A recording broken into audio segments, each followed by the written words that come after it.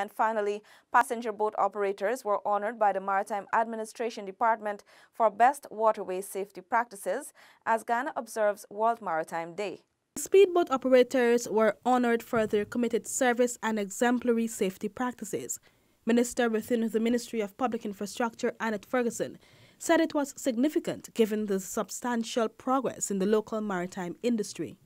There are many noteworthy achievements made by this administration, and we would have heard in the director's remarks this morning what were some of these achievements. But to add to what she alluded to earlier, training of the first batch of maritime cadets, and I think she forgot to score the point by reminding us that we were able to train, I think it was about two first female cadet officers in the Maritime Administration.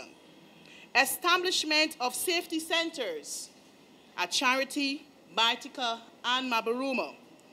Continuous training for technical personnel, ISPS compliant terminals. And I must admit that this list is by no means exhaustive. MARAD also recognized long-serving captains. The lives lost on the waterways were also honored with the provision of tokens to the relatives of the deceased. A new logo identifying certified water taxis was also unveiled.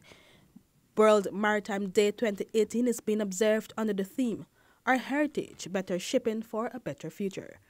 Reporting for InfoHub, Alexis Rodney.